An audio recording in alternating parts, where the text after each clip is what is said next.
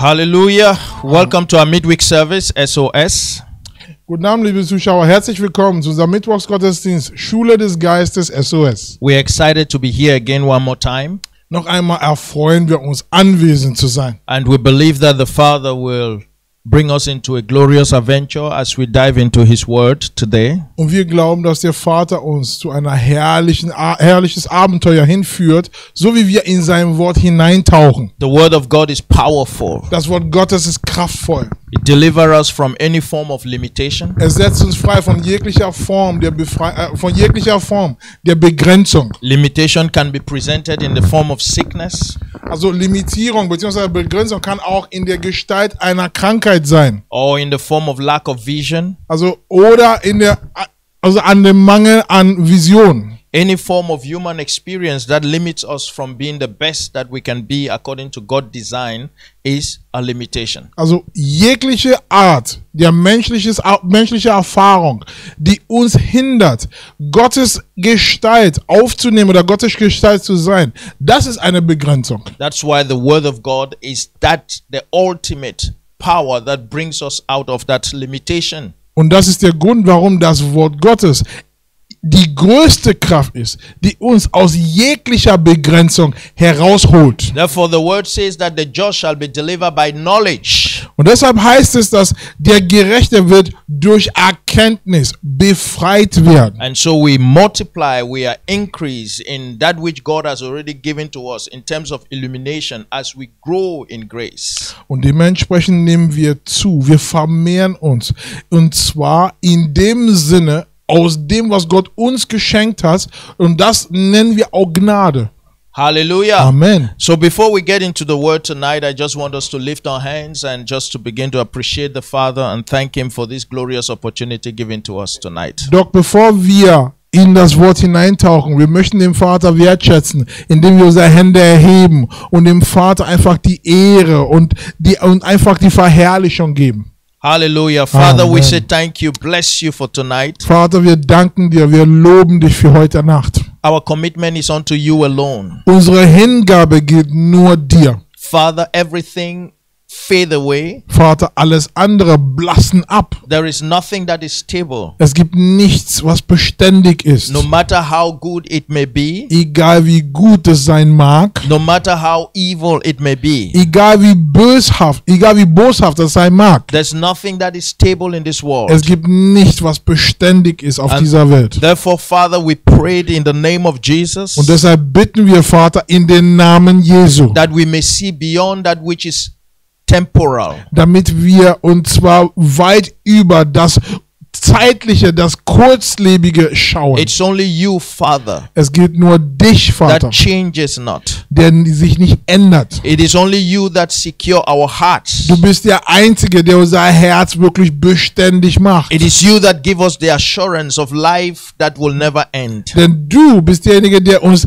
die Gewissheit vom Leben, und zwar Leben ohne Ende. As we see you, Father, so wie wir dich sehen, Vater, in your wholeness, in deiner Ganzheit, in your completeness, in deiner Vollständigkeit, Father, we see ourselves. Vater, wir sehen uns selbst. And therefore tonight in the name of Jesus, deshalb heute Abend in den Namen Jesu, grant us the spirit of wisdom and revelation. Schenke uns den Geist der Weisheit und Offenbarung, that we may be endure, damit wir wirklich ausgestattet sind, empowered, bekräftigt with sind, the spirit of wisdom and revelation, mit dem Geist der Offenbarung und der Weisheit, in the exact knowledge of yourself, in der präzise Erkenntnis deiner selbst, that we may know the hope of the calling of Christ, damit wir die Hoffnung von der Berufung Christi erkennen. Father, on Sunday we learn that we have been called unto freedom. Vater, am Sonntag haben wir gelernt, wir sind zur Freiheit berufen. All that which contain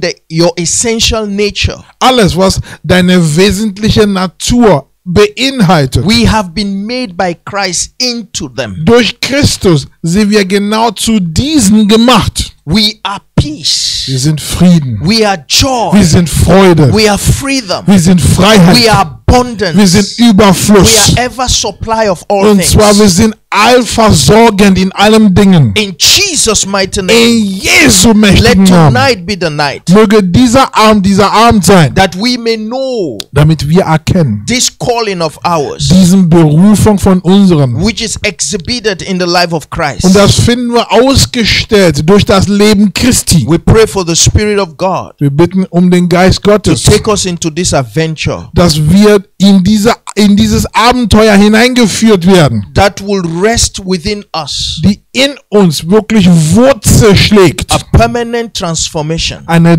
dauerhafte Änderung. a shift of consciousness Eine Veränderung des to the Bewusstseins glory of your name, zur Verherrlichung deines that we Namens. may live, Father, Damit wir, Vater, leben. every expression of our being Und zwar jeglicher Ausdruck unseres Daseins will be a proof of the fruit of your life. wird ein Beweis von deiner Lebensfrucht in We uns. say thank you. Hab Dank, sagen In the wir. name of our Lord In Jesus den Namen Christ. unseres Herrn Jesus Christus. Amen. Amen. Glory be to God. Ehre sei Gott. The Lord is good. Zu jeder Zeit. Hallelujah. Amen. And so today we're going to enter into the Word of God. Und heute steigen wir in das Wort Gottes hinein. And we want to look into a verse of Scripture. Wir schauen uns eine Bibelstelle an. We've talked about that for some time now. Und seit einiger Zeit haben wir darüber gesprochen. Precisely, we slightly touch on that during our Easter period. Und genau gesprochen, zu Osterzeit haben wir kurz angeschnitten. And we just want to look into it again a little bit Und das schauen wir uns nochmal genauer an.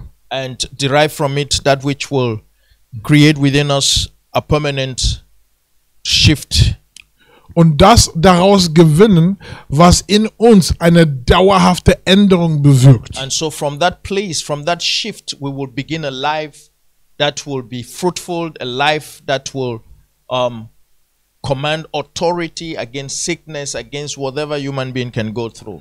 Und von diesem Punkt der Änderung gewinnen wir genau das, was uns Autorität, was Vollmacht und was uns wirklich die Oberhand, den Sieg, die Überwindung über Krankheit und all die Umstände, die uns begegnen. Romans 1, the verse number 1. Das finden wir in Römer 1, Vers We 1. want to read Romans 1, the verse 1 to the verse number 4 rather. Also wir lesen Römer 1, Vers 1 bis 4.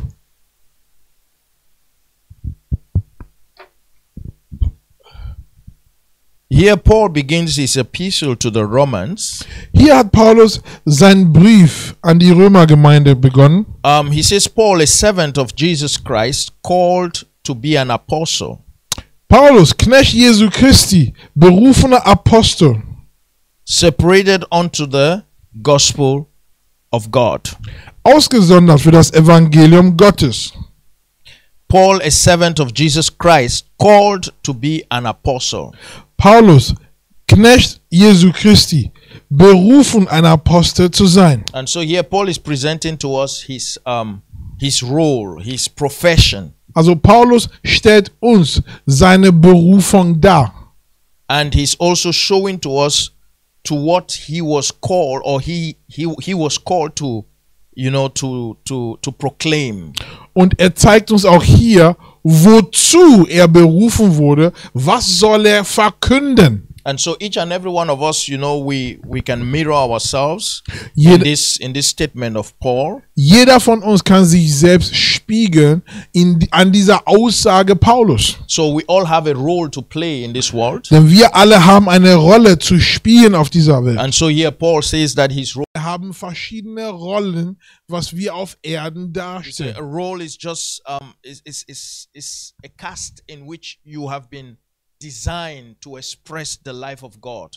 Denn die Rolle stellt genau das dar, wozu du erschaffen bist, Gottes Leben Ausdruck zu verleihen And auf so Erden. everything that you're called to do on earth Also alles, wozu du auf Erden berufen bist is zu tun, actually God's work. das ist tatsächlich Gottes Werk. So you don't need to be an apostle, a pastor, or a prophet.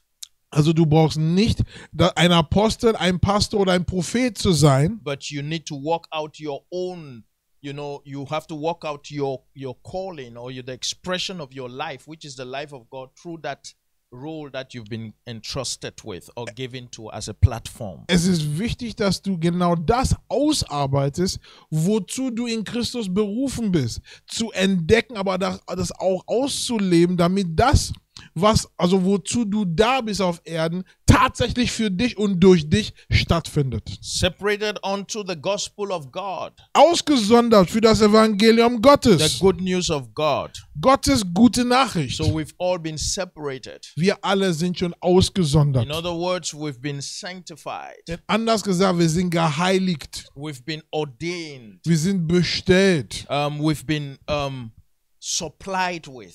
Wir sind ausgestattet. With everything that we'll ever need. Mit allem, was wir je benötigen. To fulfill the role that God has ordained for us even before we were formed in our mother's womb. Die Rolle zu erfüllen, wozu Gott uns vorbereitet hat, sogar bevor wir im Mutterleib gebildet wurden. You see, so our lives, or the life that we walked out, the life that we live through the cast in which we have been called to walk from, can only begins when the gospel of Jesus Christ is revealed to us.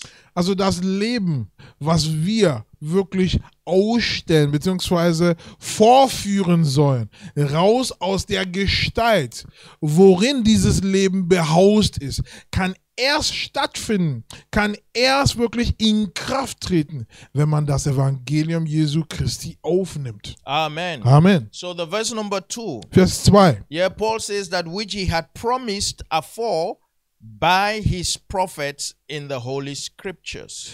Dass durch seine heiligen Propheten in den heiligen Schriften vorher verheißen hat. Amen. Amen. So everything that we are to do in this world, alles, was wir wirklich unternehmen soll auf dieser Welt, was promised us, wurde uns schon verheißen. Before in the Holy Scripture. In den heiligen Schriften. Amen. Amen. So there is nothing new. Also gibt es nichts Neues auf Erden. There's nothing that you're doing. Es gibt nichts, was du tust, which has never been done. Was noch nie getan wurde. There's nothing that any one of us can ever do. Es gibt nichts, was irgendeiner von uns je tun kann, which wasn't ordained in Scripture. Was vorher nicht in den Schriften bestellt wurde. In the book of Ecclesiastic 1. Und zwar im Prediger 1. You see, the preacher says there is nothing new under the earth. Das sagt der Prediger aus, unter der Sonne gibt es nichts Neues. Nothing new. Nichts. That which shall be done, das, was getan werden sollte, is what has been done already. Ist das, was schon getan wurde. So everything that you can ever do, also alles, was du je machen kannst, is that which has already been done. Ist das, was schon getan wurde. And so if we walk with this mindset, also mit dieser Gesinnung, wenn wir damit wandeln, then we know that we are just walking, to fulfill a script. Dann wird uns klar, dass wir erfüllen nur ein Skript. Hallelujah. Amen. And so we need to find out. Und deshalb ist es wichtig herauszufinden, how to walk out this script correctly. Und zwar, wie man diesen Skript ganz genau und ganz richtig und zwar auswirkt. So that's why Jesus says that the scripture Und deshalb sagt Jesus, dass die Schriften is that which testify of me. Sind genau das, was über mich zeugen. So I didn't come here to just walk out something for myself. Ich bin nicht hierher gekommen, und zwar nach meiner Lust und Laune etwas zu erleben. Jesus said, I didn't come to do my will. Jesus sagt, ich bin nicht gekommen, um meinen Willen zu It's tun. not about my desire. Es geht nicht um mein Verlangen. So this does not only has to do with Christ. Das hat nicht nur mit Christus zu tun, but with every man that walks the face of this earth. Sondern mit jedem Menschen, was auf Erden lebt, the zu tun. Scripture die Schriften testifies zeugen of our life. Von unserem Leben. And so we are to fulfill the script. Also wir sollen diesen Skript erfüllen. But in our humanhood, doch in unserem Menschsein, in our flesh, in unserem Fleisch, we miss the mark. Wir verfehlen das Ziel. We've missed the path. Wir haben den Weg verfehlt. So we're not walking according to the script. Also leben wir nicht entsprechend oder wandeln wir nicht entsprechend des Skriptes. But we are walking from a position, an illusionary position of independence from God. Sondern wir leben von einer illusionären Position, einer illusionären Stelle, nämlich, dass wir von Gott getrennt wären. That's why the Bible calls it the flesh. Deswegen nennt die Bibel das Fleisch. So every man that walks in this world, Jeder Mensch, der auf Erden wandelt, he walks into that error. er schreitet in diesen Fehler, in diesen Irrtum hinein. But he has a calling upon his life Und dennoch hat jeder Mensch eine Berufung that zu seinem he Leben. has to be reborn Und er muss zuerst von Neuem geboren sein. out of his human experience, Und zwar raus aus diesen menschlichen Erfahrungen. out of the path of humanhood, Raus aus diesem Pfad vom Menschsein. and walk into the path of Christ. Und er wandert nun in dem Pfad Christi. And that's why Jesus says, I am the way. Deswegen sagt Jesus, ich bin der Weg. And so when we look at Jesus, Wenn wir auf Jesus schauen, that which he testifies of, also das, wovon er Zeugnis gibt, which is the scripture, und das ist auch die Schriften, we automatically automatisch align ourselves to him passen wir uns ihm an. because he's our model man. Denn warum? Er ist unser Vorbild. He's our redeemed image. Er ist unser erlöstes Bild. Everything that has to do with him Alles, was mit ihm zu tun is that which has to do with you ist, and me. ist genau das, was mit dir und mit mir zu tun And ist. so Jesus Christ, Jesus Christus the also, one in whom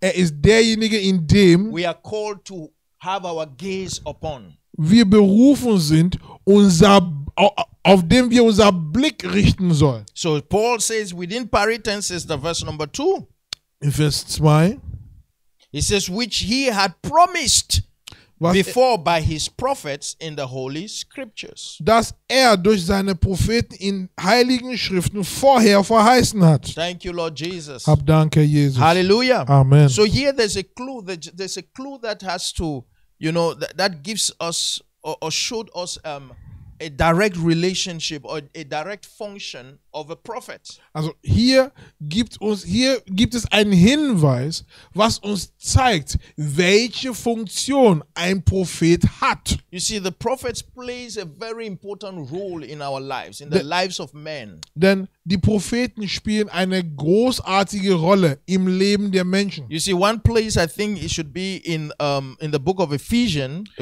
2, I believe. In Epheserbrief 2, glaube ich, The last verse of the chapter 2, where Paul talks about the fact that the church is established on the foundation of the prophets and the apostle. und in dem letzten Vers von Epheser 2, da geht es darum, dass Paulus darüber Worte verliert, dass die Gläubigen sind auf das Fundament, und zwar der Apostel und den Propheten, gebaut. Hallelujah. Amen. Glory be to God. Ehre Not sei Gott. actually the last verse, but just almost to the last, the verse number 20. Also Vers 20, nicht den letzten Vers, Entschuldigung. He says, and are built upon the foundation of the apostles and prophets, Jesus Christ himself being the chief cornerstone.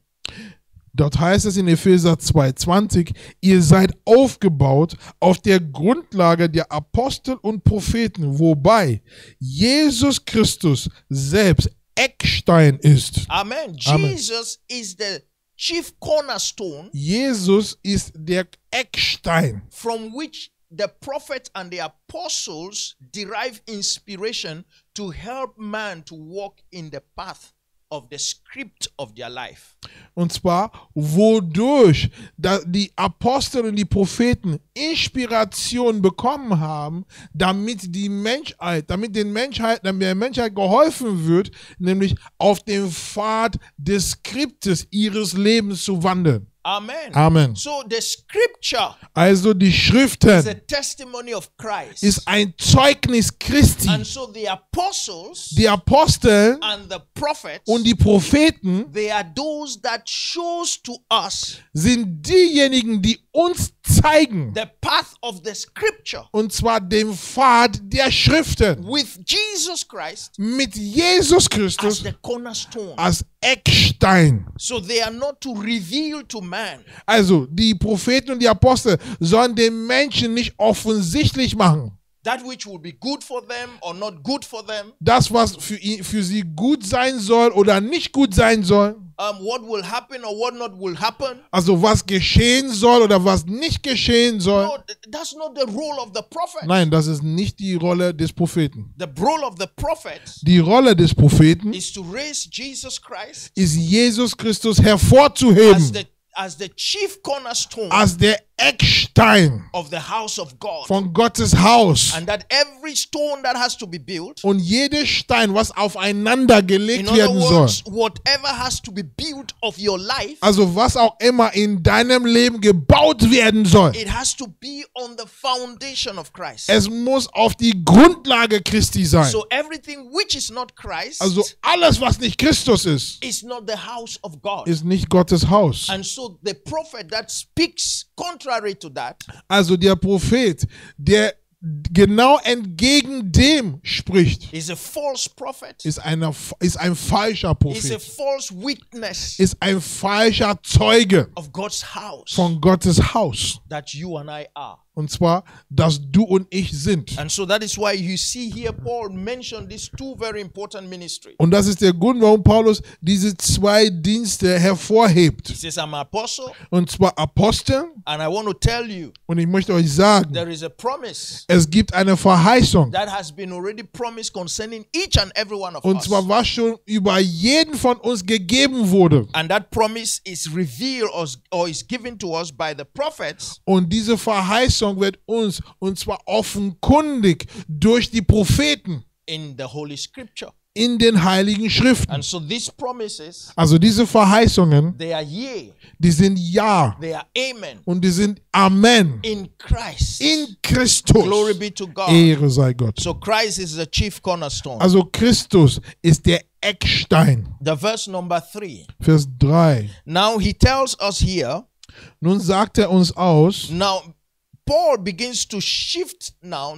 the whole idea onto Christ. nun, Paulus und zwar bewegte die ganze Idee Richtung Christus hin. Now he wants to talk about man. Er möchte über den Menschen He sprechen. wants to talk about you and me. Er möchte über dich und mich sprechen. But that will be so complicated Doch das wird sehr kompliziert when he sein, begins to speak about each and every one of us. wenn er anfängt, über jeden einzelnen von uns zu sprechen. And so God summarizes everything Also Gott fasste alles zusammen and says, no, he doesn't have many men. und sagt, nee, er hat nicht viele Menschen. God is saying to Paul, Gott sagte Paulus aus, I have just a son. ich habe nur einen Sohn. I don't have sons. Ich habe nicht Söhne. I just have one. Ich habe nur einen. And in that one Und in diesem einen are all men. gibt es alle Menschen. Every man Jeder Mensch finds his substance, findet seine Substanz, find his essence, findet seine Essenz, his beingness, sein in Wesensart.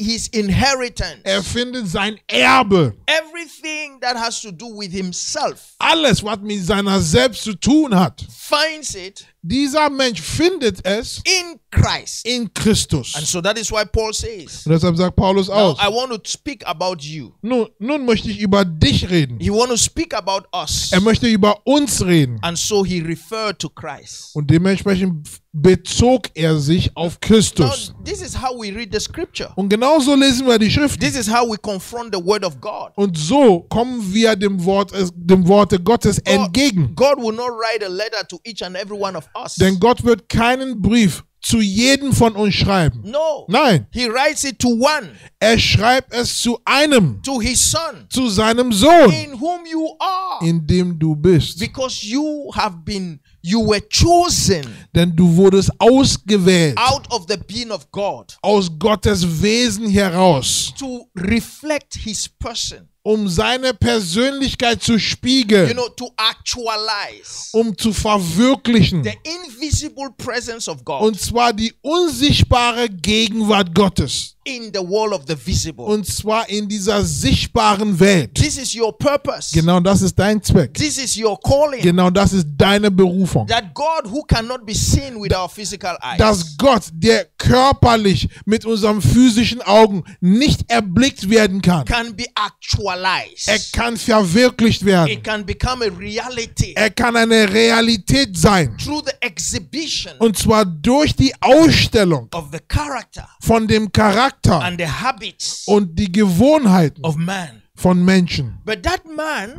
Doch dieser Mensch, has to be reborn. er muss von neuem geboren That sein. man has to awaken Dieser Mensch muss erwachen. in the realm of the spirit. Und zwar in dem geistlichen Bereich. Now, if you are not alert with God, Doch wenn du mit Gott nicht im Einklang bist, how can you fulfill your mission? wie kannst du deine Mission in Gott Because erfüllen? your mission is to actualize Denn deine Mission ist zu verwirklichen or to make real oder real zu machen the presence of God. die Gegenwart But Gottes. you have to be acquainted with Him Doch du first. musst zuerst dich mit ihm vertraut machen. That's why it is a call to you right now. Und deshalb ist es eine Berufung zu dir, jetzt Open your sofort. heart to the Spirit of God, Öffne dein Herz zu dem Geist Gottes, that He may wake you up damit er dich wach macht. from the tomb Und zwar aus der Gruft of your human deiner experience. menschlichen Erfahrungen. Glory be to God. Ehre sei Gott. You see, you think you may have been living, Denn du denkst, du magst ja schon gelebt but you haben. are actually in another adventure. Doch tatsächlich begibst du dich in einem anderen Abenteuer. Adventure of human experiences. Und zwar das Abenteuer von menschlichen Erfahrungen. So in other words, you're seeking for the end. Also tatsächlich suchst du nach dem Ende. In other words, you're seeking for peace, for joy. Du suchst nach Frieden, nach Freude. When will I come to a place of satisfaction? You ask yourself all the Wann time. komme ich zu diesem Punkt der Sättigung, frage ich mich immer. Why is it that this life will never fulfill? Warum ist es so, dass in diesem Leben ist man nie erfüllt? And if those are your questions, Und wenn das deine Fragen then wären, you are actually on the wrong path. dann bist du tatsächlich auf dem falschen Pfad. Jesus Christ Jesus is Christus, the end of human struggle. er ist das Ende von dem menschlichen Ringen. Jesus Christ Jesus Christus, is the beginning of a new creation. er ist der Anfang von einer neuen Schöpfung. And that is where God has invited us to come into. Und dorthin hat Gott uns eingeladen zu sein. And so Paul says concerning his son Jesus Christ, Und Paulus drückt hier so aus, nämlich was seinen Sohn angeht, Jesus Christus, our Lord, unser Herr, which was made of the seed of David according to the flesh, nämlich der ist aus der Nachkommenschaft David gekommen, dem Fleische nach. glory be to God. Ehre sei And Gott. so you see, concerning my son, Also bezüglich meines Sohnes, says God. sagt Gott aus. You see, God recognizes that Jesus Christ is his son. Gott erkennt an, dass Jesus Christus sein Sohn But ist. God is a spirit. Doch Gott ist Geist. And so Jesus Christ Also Jesus must Christus also be a spirit. muss gleichermaßen Geist sein. Because God can only beget as his kind. Denn Gott kann nur, und zwar seiner Wesensart, hervorbringen. But if that remains in that realm of spirit, Doch wenn sein Wesen, also wenn sein Sohn in diesem Bereich des Geistes bleibt, we will never have experienced the Son of God. also würden wir nicht in der Lage sein, Gottes Sohn zu erleben. And so there was necessity Also es war vonnöten for incarnation. für die Einfleischung, für die Menschwerdung. For the Son who is spirit like the Father Und zwar für den Sohn, der Geist ist wie der Vater, to take on flesh. nämlich und zwar diesem Menschsein anzuziehen. And so Jesus Christ Jesus Christus also. was made. Und zwar der wurde gemacht. This is what Paul is saying to us. Genau das sagte Paulus hier. Jesus Christ, Jesus the Christus. eternal Son of God, Und zwar der ewige Sohn Gottes. the one who cannot be birthed, Derjenige, der nicht geboren werden who kann. cannot die, Derjenige, der nicht sterben is kann. eternal, Er ist is ewiglich. immortal. Er ist unsterblich. But he made himself. Doch er wurde gemacht. Also He- ihm wurde gemacht He worden. was made Er wurde gemacht. a seed of man. Und zwar den Samen des In Menschen. other words, Anders out gesagt, of God's abundant mercy and love, aus Gottes Überfluss, Überquillen von Barmherzigkeit und Liebe, God decided to empty his Godhood. Gott entschied sich, nämlich seine Gottheit zu entleeren. He takes away his unlimitedness Er nahm weg, und zwar seine Unbegrenztheit, so that he can come in the likeness of a human being. damit er diese Ähnlichkeit der Menschheit anziehen darf. That is what is mentioned here, made seed of David. Und deswegen heißt es hier, und zwar, er wurde zum Samen, zum Nachkommenschaft Davids gemacht. This is his incarnation. Das ist seine Menschwerdung. So before he was the seed of David, Vorher, also bevor er Nachkommenschaft Davids wurde, he is the Son of God. er ist Sohn Gottes. Amen. Amen. Hallelujah. Halleluja. Now, this is important. Das ist wichtig. Very important. Das ist sehr, sehr Now, wichtig. before he was made the seed of David, Und zwar bevor er zur Nachkommenschaft Davids gemacht, he is er ist the Son of God. der Sohn Gottes. Glory be to God. Ehre sei So Gott. this is the first. Und genau das ist das Erste. Now this is the second. Und das Obere ist das Zweite. But in terms of visibility, Doch im Betracht der Sichtbarkeit, this is the first. dann ist, und zwar die Nachkommenschaft als Erste. So what we can touch, what we can see, Also was wir anrühren können und was wir körperlich sehen können. and this is what was made visible. Und genau diese Nachkommenschaft David ist das, was der Mensch sehen soll. But him coming as a seed of David Doch als er als Samen David kam, did not annul his sonship. das machte seine ewige Sohnschaft nicht ungültig. He is the Son of God. Er ist der Sohn He Gottes. was not the Son of God. Er war nicht erst der Sohn He Gottes. was not to be the Son of God. Er sollte nicht erst Sohn Gottes sein. He is the Son of Er God. ist Sohn Gottes. And so he was made the seed of David. Also Sohn Gottes wurde zur Nachkommenschaft Davids And gemacht. this is how we should look at man. Und genauso sollen wir den Menschen Now anschauen. the emphasis is made on this Also der Schwerpunkt liegt hierin, so that we can see ourselves in this light. damit wir uns selbst in diesem Licht sehen. Now Jesus Christ, Jesus the Christus, model man, und zwar unser Vorbildmensch, the man who comprises all men.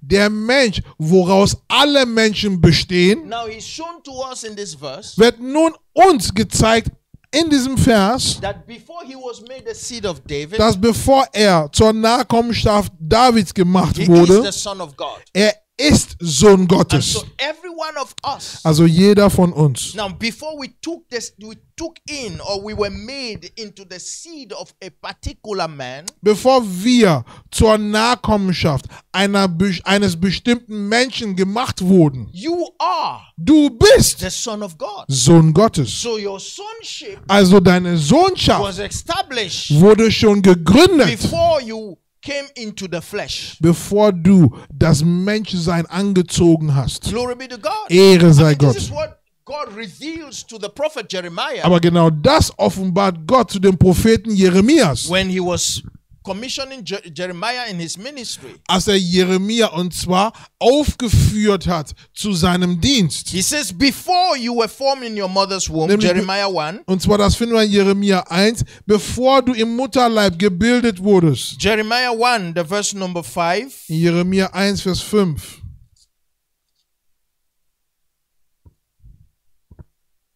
It says, before I formed thee in the belly, I knew thee. Ehe ich dich im Mutterleib bildete, habe ich dich erkannt. You see, so there is a known you Also, es gibt einen erkannten Dich and there is a formed you. und es gibt einen gebildeten Dich. According to the muster given to Jeremiah. Und zwar gemäß dem, was Jeremia und zwar gegeben wurde. So the you that was known, Und zwar das Du, was erkannt wurde. sorry for that grammar. Also entschuldigt bitte der grammatischen Ausdruck. The you that is known, Und zwar das Du, was gekannt ist, you see, was established before the you that is formed. wurde zuerst oder zuvor gegründet, und zwar vor dem Du, der gebildet wurde. Amen. Amen. So when you look at yourself, Also wenn du dich selbst you anschaust, see, blood, flesh and blood. also Fleisch und Blut, Now this is not the you. das bist du gar nicht. Amen. Amen. This is just the you that was formed Das ist das Du, was gebildet wurde, to carry the you that is always known.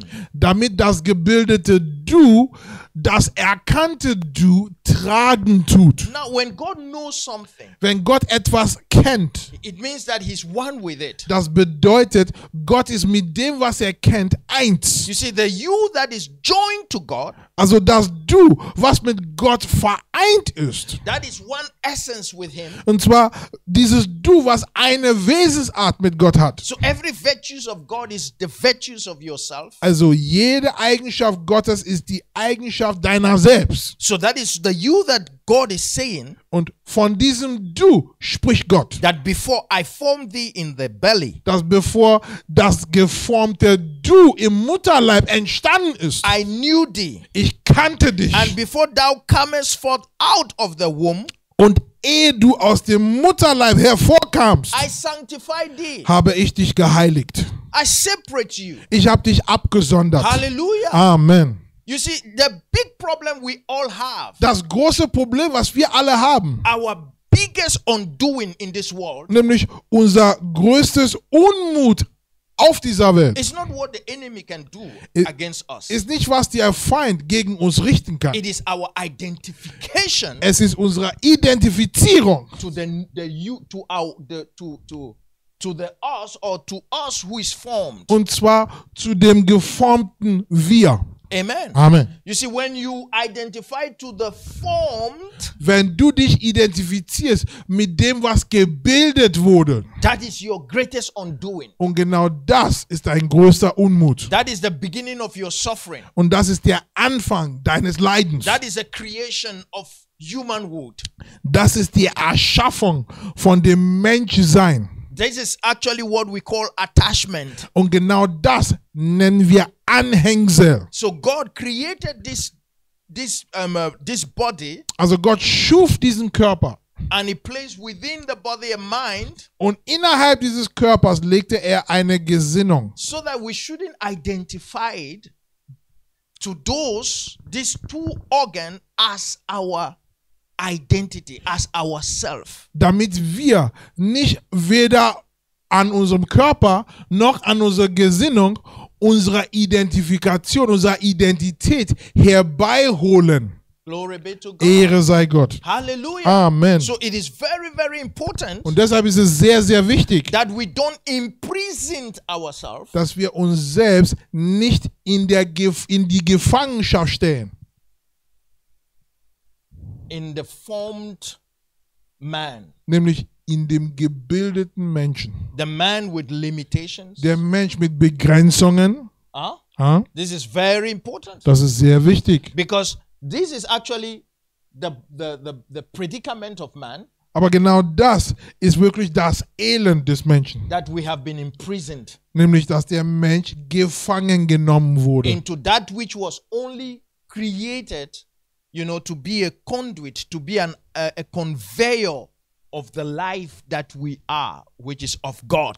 Und zwar, der Mensch ist gefangen in dem, was nur Träger des Ursprungs, Träger des eigentlichen Menschen sein soll.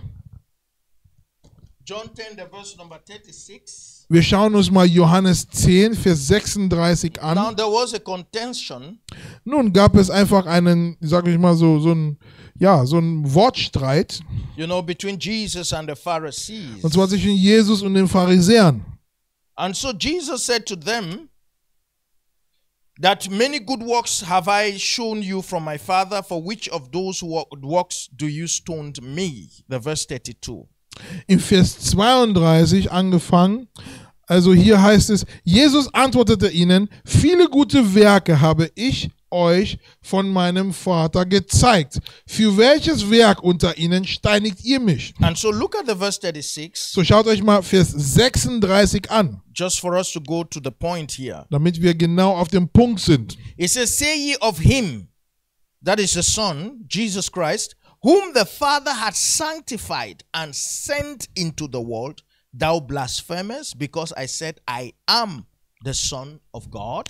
Sagt ihr von dem, sprich von dem Sohn, den der Vater geheiligt und in die Welt gesandt hat, du lästerst, weil ich sagte, ich bin Gottes Sohn. You see what Jesus is repeating what was said to Jeremiah here. Also seht ihr, Jesus wiederholt hier, was zu Jeremia ausgesagt wurde. He says, thou, look at what he said to Jeremiah, the verse number 5 again, Jeremiah 1. He says, and before thou comest forth, in other words, before I sent you into the world, because nobody comes into the world but through the womb of the mother. So he says, before thou comest forth out of the womb, I sanctified thee. Und es heißt auch in Jeremia 1,5, und zwar ehe du aus dem Mutterleib hervorkamst, habe ich dich geheilt. Und zwar, dass jemand aus dem Mutterleib kommt, muss diese Person gesandt sein. Amen. Amen. So you are sanctified. Also du bist geheiligt, before you are sent. Bevor du gesandt wurdest. You are set apart. Du bist ausgesondert. You belong to the Father. Du gehörst dem Vater schon. So you are not your own. Also du gehörst dir selbst nicht. Amen. Amen. Sanctification means Heiligung bedeutet, that it belongs to me. Dass es mir gehört. This is my property. Das ist mein Eigentum. You don't have a life of your own. Also ein Leben für dich hast du gar nicht. You don't have a desire of your own. Verlangen nach dir hast du gar nicht. You don't even have a choice of your own. Eine Wahl nach deinem Kopf hast du gar nicht. You don't even have a free choice. Du hast noch nicht mal die freie Wahl. Yes, you don't. Hast du gar nicht. You know, because when the you, which is not you, dies, denn wenn das Du, was gebildet wurde, abstirbt. You see, Jesus Christ came into this world. Jesus Christus kam in die Welt hinein. So that he can take away, damit wegnehmen tut, the one in whom you've always identified yourself to be. In diesem gebildeten Form, womit du dich bisherhin identifiziert hast. So that God, damit Gott, so that the you which is known, damit das Du, was durch den Vater erkannt wird. The you which is sanctified. Das Du, was vom Vater geheiligt ist. Called Son of God. Und genannt Sohn Gottes. Will come forth. Hervorkommen tut. With his desire. Und zwar mit seiner eigenen Verlangen. With his own choice. Mit seiner eigenen Auswahlen. With his own will. Mit seiner eigenen Willen. Amen. Amen. Hallelujah. Halleluja. You see, so it is not an adjustment. Also es ist keine Justierung. You see, God didn't come to adjust human life. Also ich sag's mal anders. Gott ist nicht gekommen, um das Leben des Menschen zu renovieren.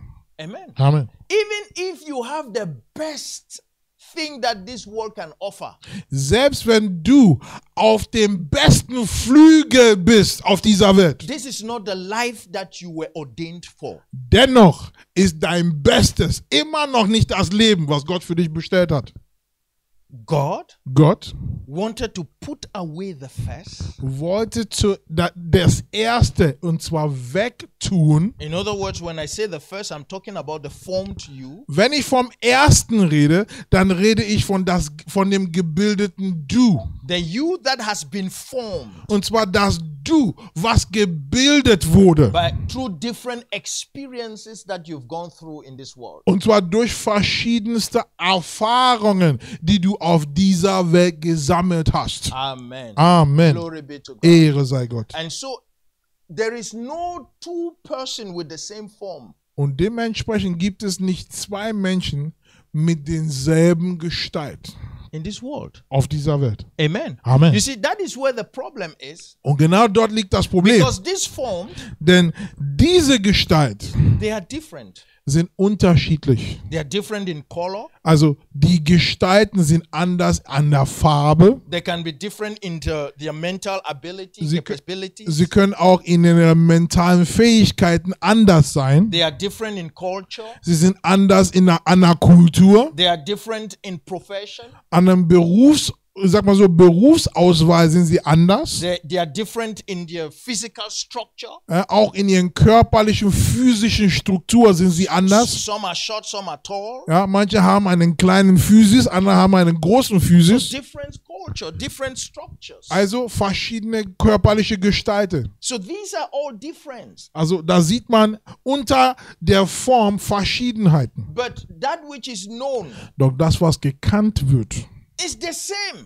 ist dasselbe. Amen. Amen. There's no different. Es gibt keinen Unterschied. Hallelujah. Amen. Glory be to God. Ehre sei And Gott. this is the message of the scripture. Und genau das ist die Botschaft der Schriften. Now, if you begin to interact with people on earth Wenn du anfängst, dich mit Menschen auf Erden zu unterhalten, based on the different or on the premise of the formed you, und zwar auf Grundlage von dem gebildeten Du, you will see different people. du wirst verschiedene Menschen sehen, You will see different du experiences. wirst verschiedene Erfahrungen You hören. may like it and you may not like it. Also diese magst du ja mögen oder nicht mögen. And all these will put you into an experience of suffering and pain.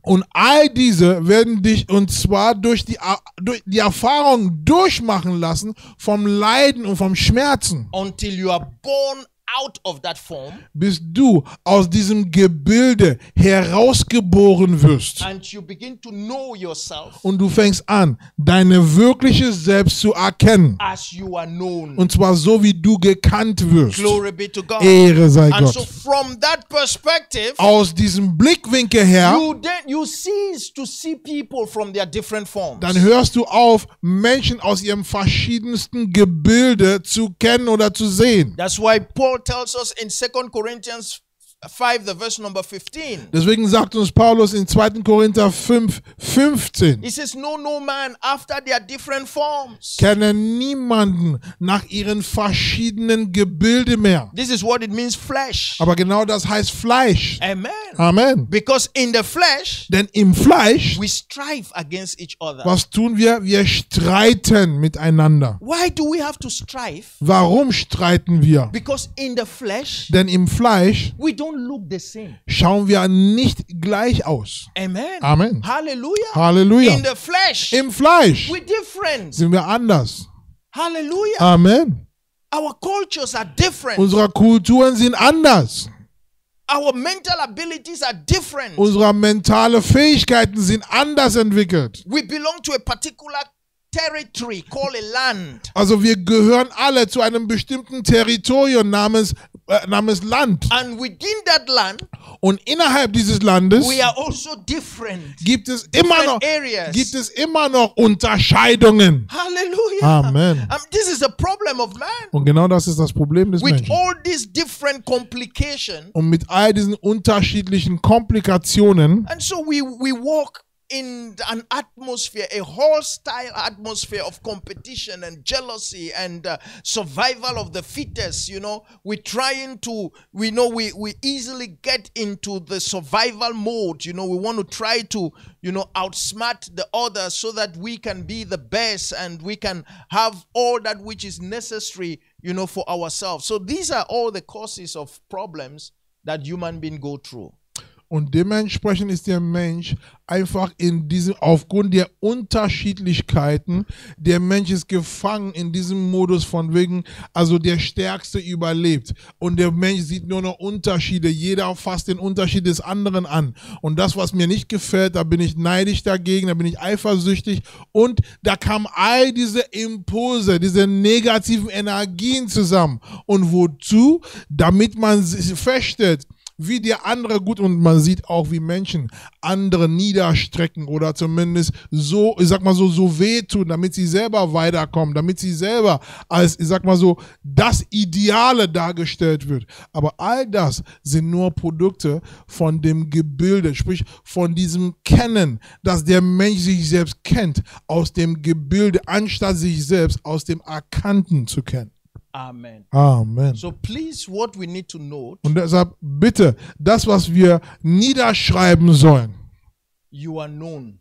nämlich du bist erkannt. You are known by God. Du bist durch Gott erkannt. Hallelujah. Amen. And known here Und erkennen hier means that you are united. bedeutet, du bist vereint. Du bist nämlich vermählt. You are one with God. Du bist eins mit You Gott. see, what God knows Was Gott kennt, is not different from Him. ist nicht anders als Gott selbst. Amen. Amen. And so this is you. Und genau das bist du. You are God's thought, if I may say. Wenn ich das so sagen darf, du bist Gottes Gedanke. And God and His thoughts, Und Gott und seine Gedanken they are one. sind eins. Hallelujah. Amen. So this is why you see, even in the book of Jeremiah 29:11 that we always quote so well, Und sogar in Jeremia 29,11, was wir so sehr zitieren, He says, I know the thoughts that I think towards you. nämlich die Gedanken, die ich dir gegenüber denke, kenne ich. Amen. God Amen. knows the thought. Gott kennt die Gedanken. He knows you. Er kennt dich. Hallelujah. Amen. So you as a being, Du als Wesen.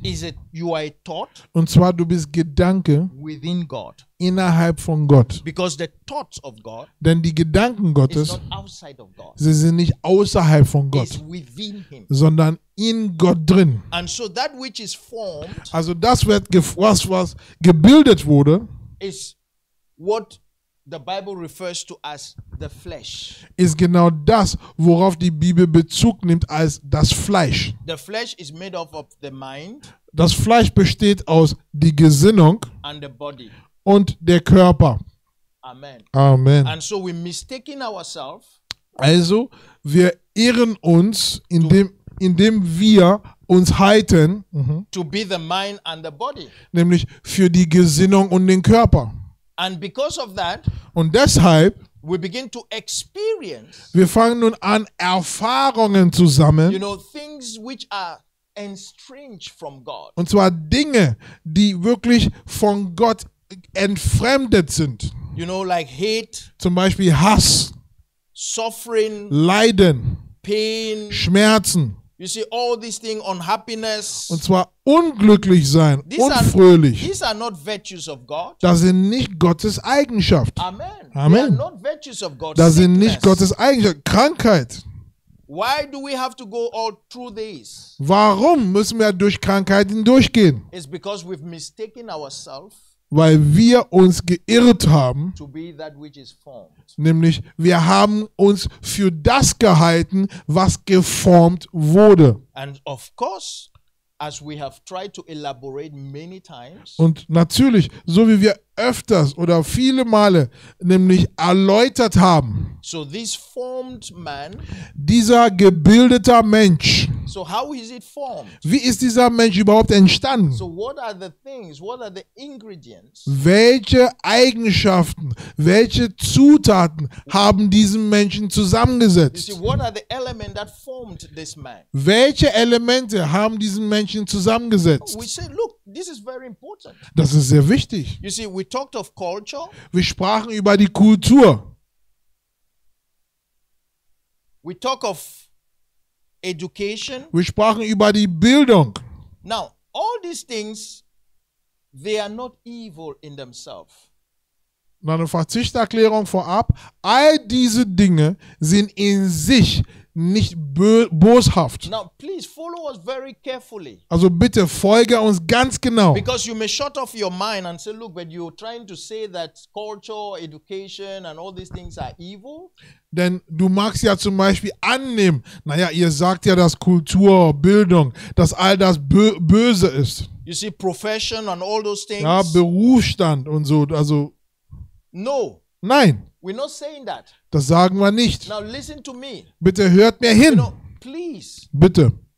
We are saying Was wir sagen, that when you believe Wenn- on these things wenn du an diese Dinge glaubst, as that which formed yourself, your person, your identity. Und zwar, du glaubst daran, dass diese Dinge dir deine Identität verleihen. You see, your possession, for example, Deine Besitztümer als Beispiel. houses or money or whatever. Ja, Grundstücke, Häuser, Geld. Now, if you put your belief Wenn dein Glaube hierauf gestellt wird and transmit your values, the values that makes up yourself, und du gewinnst, und zwar die Werte, die deine Selbst ausmachen, aus diesen Dingen, on these things, genau, then that is where the problem is. und genau dort gibt es das Problem. The things in themselves, Die Gegenstände selbst they are harmless.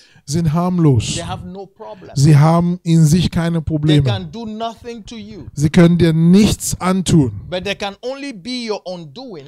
Doch sie können dein Elend sein. They can be your problem Sie können dein Problem when sein, you transfer into them wenn du in ihnen reintust. your sense of identity. Und zwar deinen Sinn für Identität. And this is what comprises, Und hieraus besteht, among many others, und zwar bei vielen, also unter vielen, your experiences that you've gone through, good or evil. als Beispiel deine Erfahrungen, die du mitgemacht hast, gut oder schlecht. You see, all this comprises All das zusammen of the elements that makes up the formed you, the flesh. sind die Sachen, die dich, also die den gebildeten Menschen entstehen lässt. Also sprich, das Fleisch entstehen lässt. Amen. Amen. And so there will be a time Also es wird eine Zeit geben, where you wake up.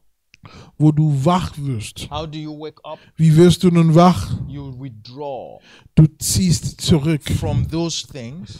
Du ziehst dich zurück von diesen Dingen.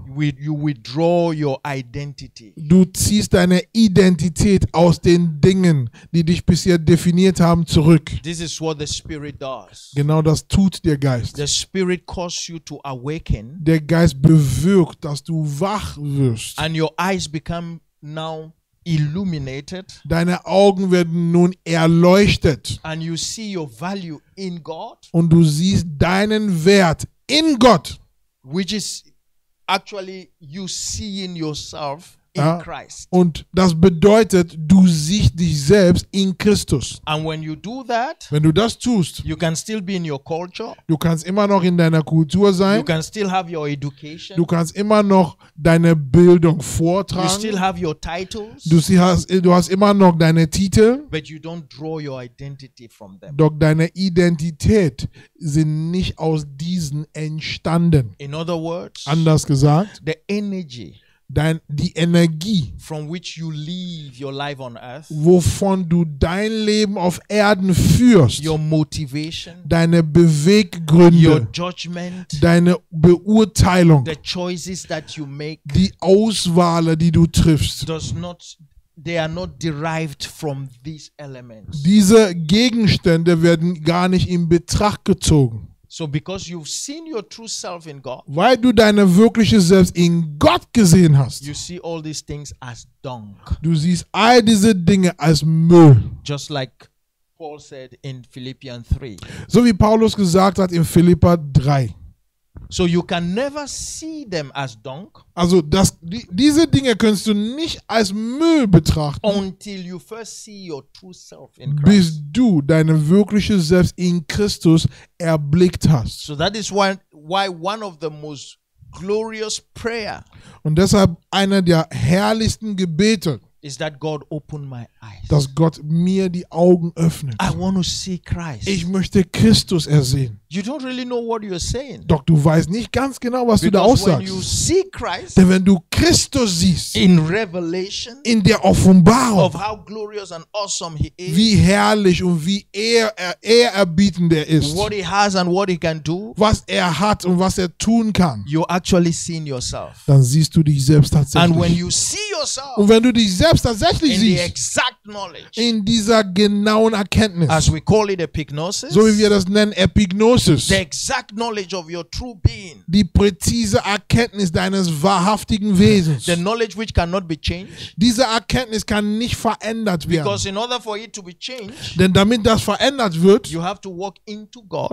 du musst in Gott hineinschreiten and change the way God thinks. und Gottes Denkweise ändern. It is impossible. Das ist unmöglich. Hallelujah. Amen. And so that is what? Und genau das, Because that cannot happen. da das nicht passieren kann, And so now you are established on your true self. nun bist du gewurzelt an deiner wahrhaftigen Selbst. And so from that point of view, Und von diesem Blickwinkel, you don't see this again as a platform on which you live your life on earth. du siehst all diese Gegenstände nicht mehr als Plattform, als Grundlage, wovon du dein Leben auf Erden führst. Because you're going to leave them. Denn warum? Du verlässt sie hier auf Erden. These are borrowed value. Also das sind nur geliehene Werte. You leave this place, leave your cultures, you leave your education, you leave your profession, you leave your possession. There is nothing you will take with you, no human experience you will take with you to the other side. What you will take with you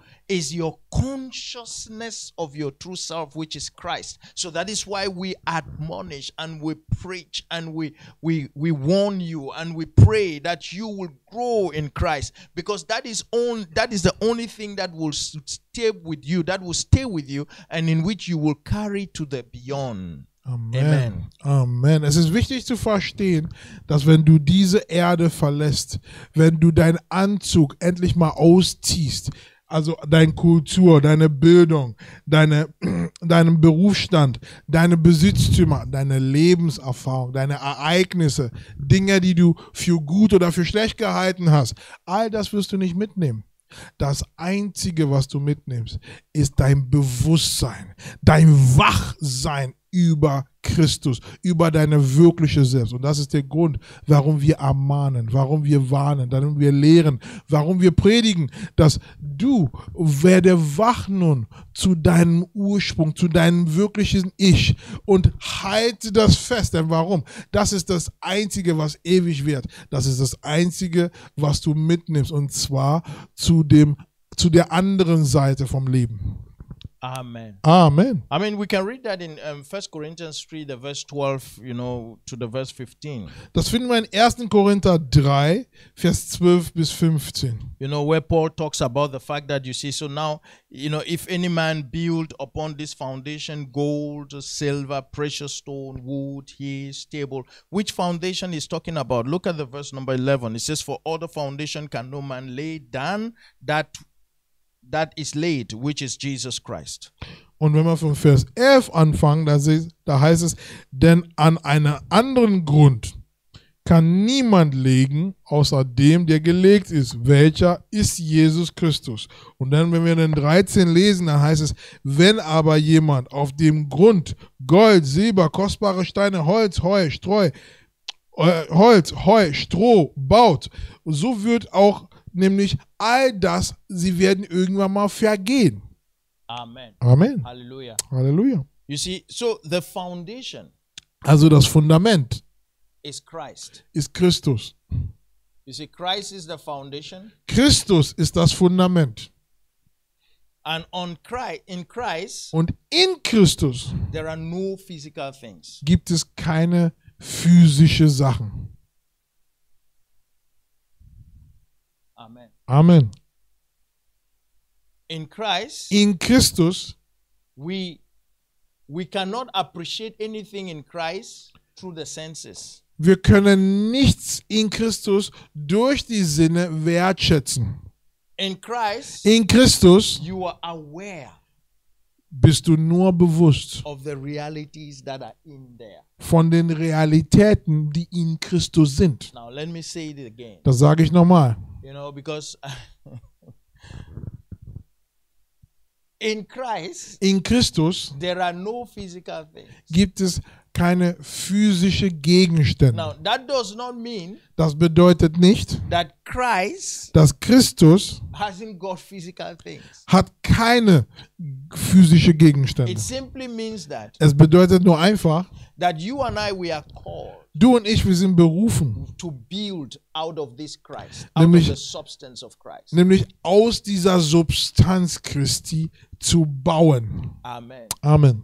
And this is why Paul said, Deswegen sagte Paulus you aus, see, on this Christ, the foundation, nämlich auf Christus, das you Fundament. can build silver, Du kannst Silber you bilden, see gold, du kannst Gold bilden, precious stone, kostbare Steine, wood, Holz, hay, Heu stumble. und Stroh. So it means that out of this Christ, Und zwar aus Christus, you can even build that which is not stable, that which is nothing, that has no value. du kannst sogar, ich sag mal so, Nichtsnutz oder Unwertvolles bauen. So what are we then to build? Doch was sollen wir nun bauen?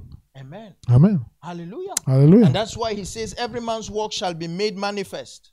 Und deswegen heißt es, jedermanns Werk wird sichtbar gemacht, wird klar gemacht. For the day shall declare it, Nämlich der Tag wird es klar machen, because it shall be revealed by fire. weil er in Feuer offenbart wird. And the fire shall try every man's work of what sort it is. Ja, und das Feuer wird erweisen, woraus jedermanns Werk entstanden ist.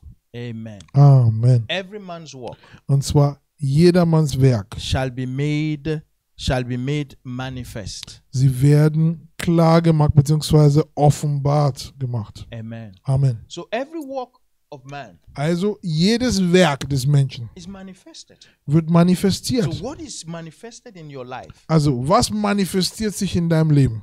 Amen. Amen. You see, so at times I just get some impression in my heart, some people may be listening and you're saying, oh, this will happen after you die. No, no, no, no, no. He's talking here on earth. You see, that's why I need to get it more clearer.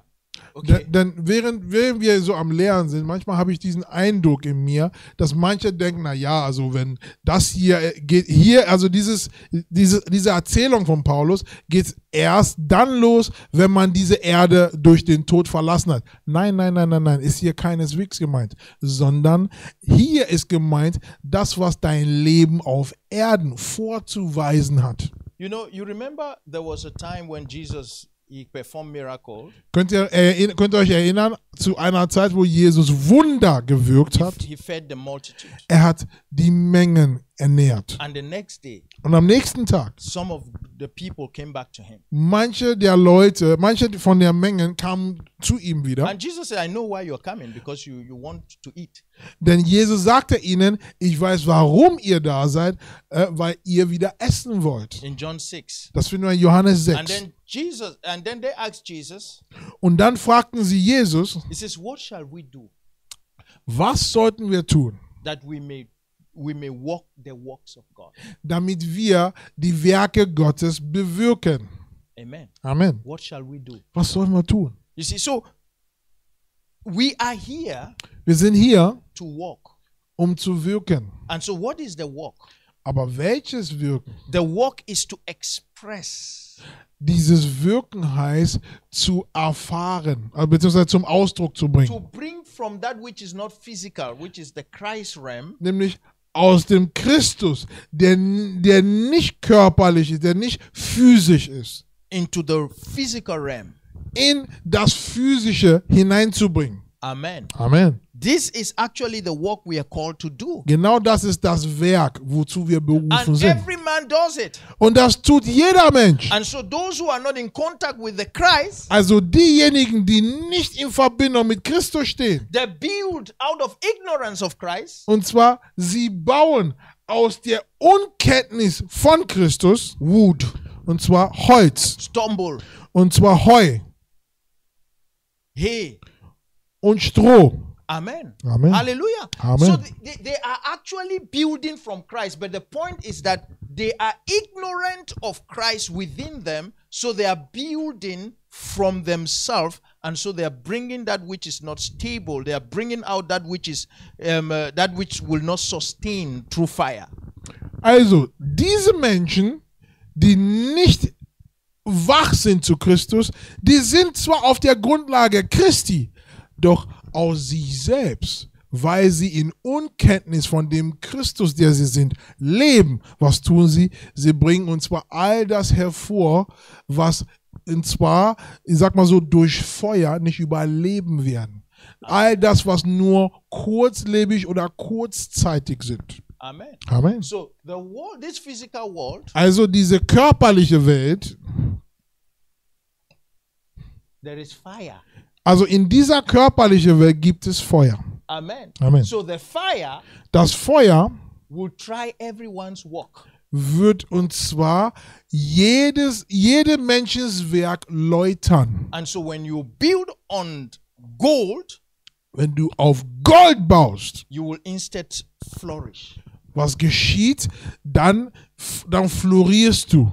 Amen. Amen. Hallelujah. Hallelujah. If your life is built, what comes out of your life, the work that comes out of your work, your life is peace, is joy, is tranquility, is satisfaction, is the riches that come from heaven. You see, the fire of temptation, the fire of persecution, the fire of tribulation, the fire of famine, all these will fall upon your work. And if your work is built on your understanding of Christ, it will stand. This is what Paul is talking about here.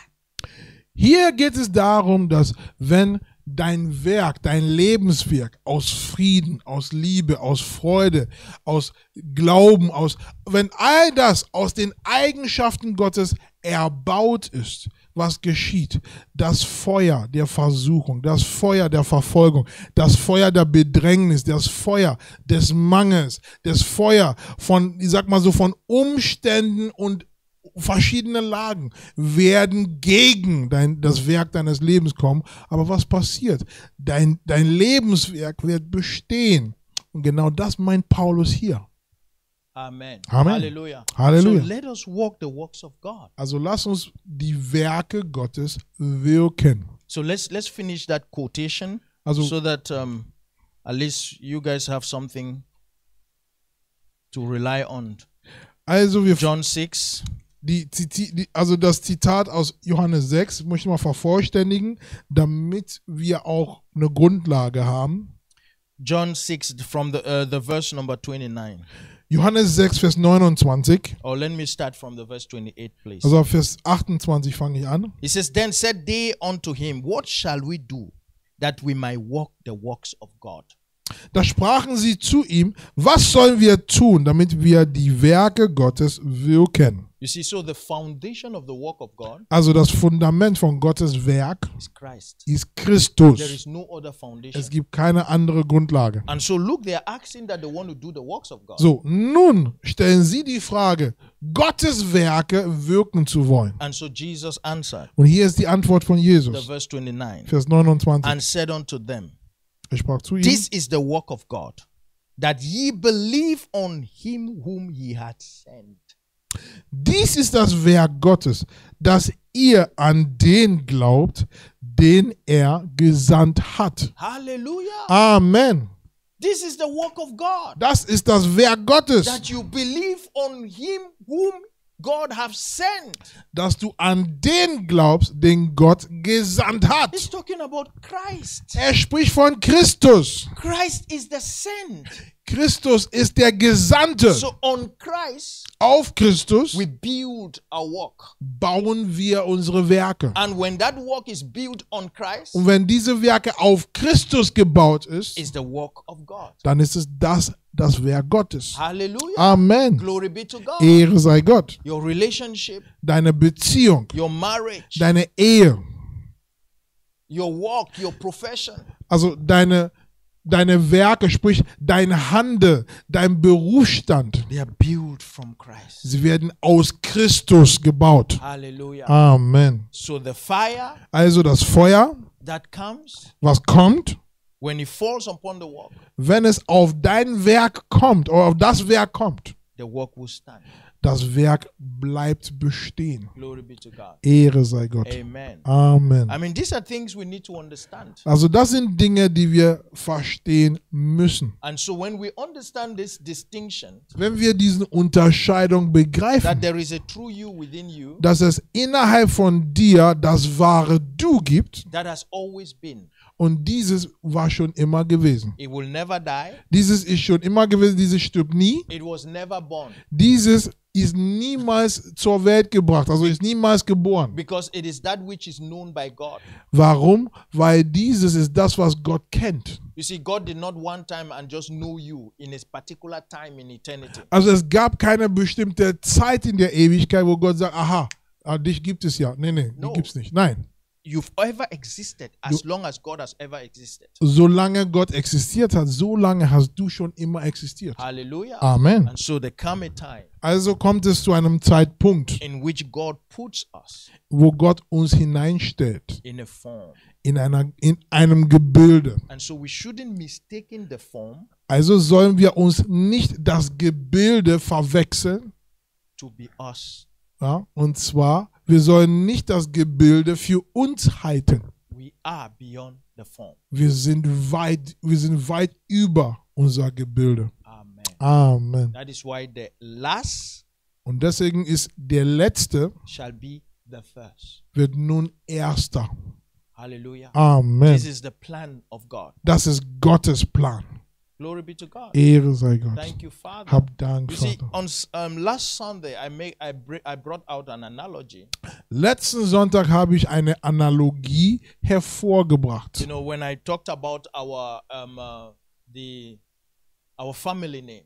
Wo ich über unser Familiennamen gesprochen You habe. see, the family name is that which we can refer to as the known. Also der Familienname ist das, worauf wir beziehen können, als nämlich das Erkannte. The family name is the identity, or Ja. the name is identity. Ja, also der Familienname ist die Identität. So our true identity, Also unsere wahrhaftige Identität that which God knows. ist das, was Gott kennt. You see, but the name which is given, Doch der Vorname, you see, the given name ja, der gegebene Name, is our formed identity. das ist unsere gebildete oder geformte Identität. You see, so this is the last name Also der Nachname and this is the first name. und der Vorname. Now, have you noticed that in a family, Hast du schon gemerkt, dass in einer Familie, you see, everyone in the family, jeder in der Familie, I'm just using this analogy, also ich verwende diese Darstellung, their last name or their family name is the same. ja, dass in einer Familie haben die alle denselben Nachnamen. You see, let me use my family name as an example. Ja, ich verwende meine eigene als Beispiel. Now, this is Aganye, Ja, das ist Fleischhauer. and so within the family, Innerhalb der Familie, we have different first names. es gibt verschiedene Vornamen. You see, you have David, Ja, es gibt zum Beispiel George, you have Samuel, es gibt zum Beispiel Harry, you have John, es gibt zum Beispiel Ralph, you know, you have Wilson. es gibt Irene. You see, so these are the first names are different, but all of them are Aganye. Ja, die Vornamen sind alle unterschiedlich, doch der Nachname bleibt immer noch Fleischhauer. You see, so now if we want to look at it from just to bring our understanding to what we're saying, so this family name is Christ. Ja, also wenn wir jetzt nun unser Verständnis wieder auf das Thema lenken sollen, der Familienname ist Christus. So all of us, all of the children of God, Und zwar wir alle Kinder Gottes, we have this name. wir haben den Namen Christus. Ephesians 3, Das finden wir in Epheser 3, the verse number 15. Vers 15. This is what Paul tells us. Genau das sagt uns Paulus aus. But each person, Doch jeder Person, their first names are different. ihr Vornamen sind anders. Now, in order for us to enjoy our true nature, Doch our da- true self, Doch damit wir unsere wahrhaftige Wesensart, unser wahrhaftiges Selbst genießen, each of us jeder von uns, must die to our first name. wir müssen sterben zu unserem Vornamen. This is Christianity in the nutshell. Aber das ist Christentum kurz gefasst. Amen. Amen. So when we die to this, Wenn wir zu unserem Vornamen, unseren gegebenen Namen sterben, because this name is given, denn dieser Name sind gegeben. this identity is given. Diese Identität wurde uns verliehen. And so we have to consciously Also wir müssen ganz bewusst, walk out of that identity und zwar aus diesen gegebenen Identität rausgehen, so that we will just be Christ. damit wir nur Christus sind. And so that is why Jesus Christ, Und deshalb Jesus he Christus, said the last, er sagt der Letzte, which is the family name, nämlich dass es der Nachname ist, shall be the first. wird Erster sein. And so David Also George, will then be walking as Aganye. und zwar wandelt als Fleischhauer. You see, so Christ Christus will then be walking as David. wandelt als George. Amen. Amen. No more David. Also George an sich gibt es nicht Where mehr. is David? Wo ist George? He's dead. Der ist tot. And since this phenomenon Und da dieses Phänomen, is something which has been, this identity has been given to you, also diese Identität wurde dir verliehen. you don't die to it once. Also du stirbst nicht einmal dazu. Listen to me. This is where many people get it wrong. Denn hört mir ganz genau hin, hier verpasst es viele Menschen. No, every day. Und zwar man stirbt tagtäglich You zu dieser make sure that gegebenen Identität. that which has formed David, Also du sorgst dafür, dass das, was George geformt hat, you willingly dass du freiwillig, withdraw your identity from, du ziehst deine Identität davon weg and you begin to function und du fängst an zu wirken as Christ. als Christus. Hallelujah. Amen. So others are calling you David, Andere nennen dich George, but you know doch du erkennst, it's the virtues of Christ Da- that is functioning. es sind die Eigenschaften Christi, die bei dir wirken. You're looking at them from Christ's perspective. Du schaust sie an aus Christi Blickwinkel. Hallelujah. I Amen. mean, this is all what Christianity is all about. Darum geht es im Christentum. And so when God is speaking, Wenn Gott am Sprechen he's ist, not talking to David or to Samuel. er spricht nicht zu George oder zu Irene. No, Nein, he's talking to Christ. er spricht zu And Christus. Christ is his son. Und Christus ist sein Sohn. And so that son Und dieser Sohn has to be revealed. muss offenbart werden. So this identity, Also diese Identitäten, they are all prisons sie sind alle Gefängnisse in sich. of Christ. Und zwar Gefängnisse für Christus. Christ is in prison Also Christus wird gefangen gehalten in this given identity in diesen gegebenen Identitäten. until Bis by the power of the Spirit durch die Kraft des Geistes he's released from this tomb. Christus wird aus diesen Gruften freigesetzt. The David Und zwar George, who used to be a drunkard, der schon mal besoffen war, who used to be a jealous person, der schon mal ein Eifersüchtiger ist, the imprisoned, und der hat Christus gefangen the genommen, glorious und Christ, zwar den herrlichen Christus. and one day Eines Tages the power of the Spirit die Kraft des Geistes, break loose Christ und zwar setzt der Christus aus diesem Gefängnis out frei, of the prison of David, raus aus der Gefangenschaft George. and then it is now Christ, Nun ist es Christus not a refined David, und nicht eine renovierte George, not a adjusted David. nicht eine justierter George. No, David did not come out of the tomb. Nein, David bzw. George kam nicht aus der Gruft You raus. did not come out of the tomb. Du kamst nicht raus aus der Gruft. You died In der Gruft bist du for gestorben, never for you to come out. damit du nie wieder da rauskommst. What came out Was kam raus? is Christ. Ist Christus. Hallelujah. Amen. And that's why Paul, Und deswegen Paulus, everything he said to us alles was er uns sagt, in Christ, in Christus. you're powerful Du bist kraftvoll in Christ. in Christus. You're blessed Du bist gesegnet in Christ. in Christus. Hallelujah. Amen. That's simple. Das ist einfach. So when we say you're Christ, Also wenn wir sagen, dass du Christus you bist, need to run es ist wichtig, dass du damit rennst. with joy. Mit Freude. You need to celebrate. Oh, du sollst jubeln und frohlocken. Hallelujah. Amen. Glory be to God. Ehre sei Gott. Thank you, Hab Father. Dank, Vater. Hallelujah. Amen. That's why I just want to quote this last scripture Und deshalb zitiere ich nochmal diese letzte Schriftstelle, as we close for tonight. so wie wir am Schließen für heute Abend. Matthew 19, Matthäus 19, bitte aufschlagen. the verse number 31. Vers 31.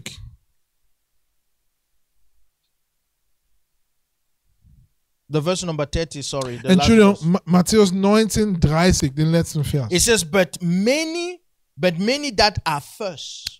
Aber viele Erste, Many that are first. viele, die Erste sind, Many that has their given identity. viele, die diesen gegebene Identität tragen, Many that are first viele, die Erste sind, shall be last. werden Letzte.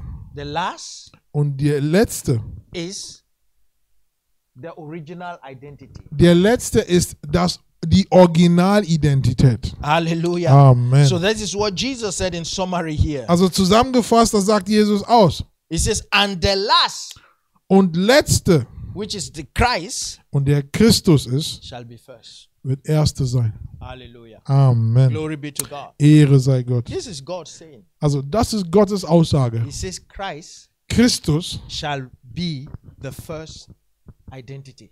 soll nun die erste Identität sein. In other words, Anders gesagt, Christ shall walk the face of the earth. Christus wandert auf Erden.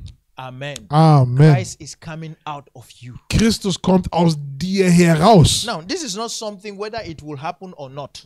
Also das ist keine keine Sache, wo man redet. Naja, kommt es oder kommt es nicht? If we don't succeed in our generation, Wenn wir das in unserer Zeit, zu unserer Zeit das nicht schaffen, it will come to pass. es wird immer noch geschehen. It is ordained in God's plan. In Gottes Plan ist das schon fest. It is not only Jesus Christ Es ist nicht nur Jesus, der Christus, that walks the Christ life, der und zwar nach dem Christus wandelte, but humans sondern auch Menschen. shall put on the immortality. Sie werden Unsterblichkeit anziehen. Hallelujah. Amen. You see, I stopped on Sunday Sonntag habe ich aufgehört, when I was doing an exposition on 1 Corinthians 15. als ich wirklich eine Ausstellung beziehungsweise eine Aufführung von 1. Korinther 15. Let me read the last verse that I wanted to read, but I have to stop on Sunday. Denn am Sonntag musste ich aufhören, aber ich lese 1. Korinther 15, den letzten Vers, The verse number 50. nämlich Vers 50. 1 Corinthians 15. 1. Korinther 15, 50. Now look at what Paul says. Schaut euch mal an, was Paulus He gesagt says, hat. now this I say, brethren, Dies aber sage ich, Brüder und Schwestern, that flesh and blood cannot inherit the kingdom of God. dass Fleisch und Blut das Reich Gottes nicht erben können. What is flesh and blood? Was ist Fleisch und Blut? The given name. Das ist diese gegebene The Identität. first identity Die erste Identität is flesh and blood. ist Fleisch und Blut. He cannot inherit the kingdom of God Dieser kann nicht Gottes Reich erben. because he has to die. Warum? Weil Fleisch und Blut sterben He muss. can't get in the kingdom of God. Fleisch und Blut kann nicht den Zugang zu Gottes Reich bekommen. Where is the kingdom of God? Wo ist das Reich Gottes? Somewhere there. Irgendwo da oben. No, Nein, it's within you. das Reich Gottes ist in dir drin. So if you want to get within Also wenn du nach innen kommen musst, first identity, deine erste the Identität, given identity, diese gegebene Identität, flesh and blood Fleisch und Blut, must die. muss sterben. Neither doth corruption Auch nicht die Verweslichkeit, inherit incorruption. wirklich die Unverweslichkeit erbt. This is corruption. Aber genau das ist Verderblichkeit oder Verweslichkeit. It changes. Das ändert sich. It was first a baby. Also zuerst war es ein Baby It grew up. und dann wächst es heran. Amen. You understand what I mean? Amen. Anything that changes Also alles, was sich ändert, is corrupt. ist verderblich. Hallelujah. Amen. But there is within you Doch in dir drin gibt es the kingdom of God, das Reich Gottes, where the Son of God is. wo der Sohn Gottes wohnt. The incorruptible you Der unverderbliche Du lives forever. wohnt für immer da. The last, Der Letzte, that which is in you, das, was in dir dich, shall be the first. wird nun Erster. Thank you, Lord Hab Jesus. Dank, Herr Jesus. Heavenly Father, we Himmlischer praise you. Vater, wir danken dir. We thank you, Father. Hab Dank, Herr. Blessed be your name. Gelobt sei dein Name. You have known us Du hast uns gekannt, before you formed us, bevor du uns gebildet hast, before we formed ourselves, bevor wir uns selbst gebildet haben, before the society formed bevor die us, Gesellschaft uns gebildet hat, before we acquire things. bevor wir Dinge und zwar gesammelt Besitztümer gesammelt haben. we are known by you. Oh, wir werden von dir gekannt, Vater. And your word says Und dein Wort spricht, that we may know you damit wir dich kennen, as we have been known. so wie wir gekannt sind. Therefore, we thank you, Und Father, deshalb danken wir dir, that Vater, your spirit dass dein is Geist in the process ist in diesem Prozess, of revealing to us uns zu offenbaren, our true self, unser wirkliches Selbst, that we may never be mistaken, damit wir nie wieder fehlerhaft sind, that we may never imprison you damit wir nie wieder dich in Gefangenheit, in our human in experiences. unserer menschlichen Erfahrungen. Father, as your word comes to your Vater, people, so wie dein Wort zu deinem Volk kommt, let there be deliverance. möge der Befreiung geben. We thank you, Father, Vater, wir danken dir, as someone is understanding today, so wie jemand versteht